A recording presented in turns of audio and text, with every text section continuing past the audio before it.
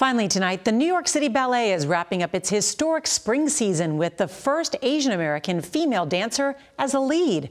CBS's Nancy Chen highlights her incredible story as we celebrate Asian American and Pacific Islander Heritage Month. Her artistry and grace center stage.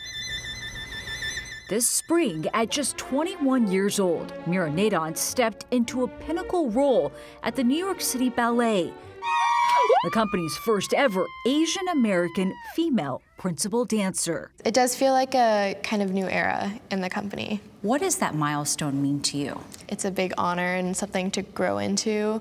Nadon began ballet at age 5. Her mother, Bapasha, born in India, took her to classes near their home in Montclair, California. Now she says she's honored to be a part of the company's evolution. That's exciting for me to have some responsibility and feel like I can do something to help the culture in our company.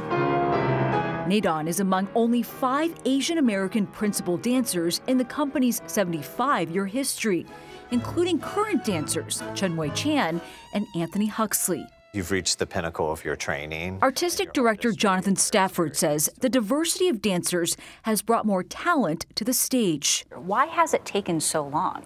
I'm not happy that it's taken so long, but I'm really grateful that we've gotten to the point where we've crossed a milestone. And I think she will continue to inspire other generations of dancers. To look up at the stage and see such a variety of faces is so special. And that also just makes the company more interesting and even more vibrant. Bringing even more beauty to the ballet. Nancy Chen, CBS News, New York.